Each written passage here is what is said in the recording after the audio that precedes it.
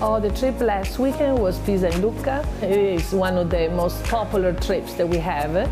And everybody having a checklist on a bucket list to go to Pisa and Lucca while they're in Italy. But you know, tourists change a lot, of course. I've been in the tourist business for a long time, and tourists change a lot because everybody thinks, you know, I got on my phone, I got on the web, I can go anywhere.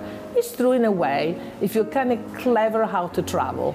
But if you really want to see something, the best thing is to go at least once in your lifetime, you know, with people that know the area better, or they already prepare a trip for you. For example, you don't have to worry if you want to spend the night. They'll find the hotel, find a place to stay, where to park, and everything else.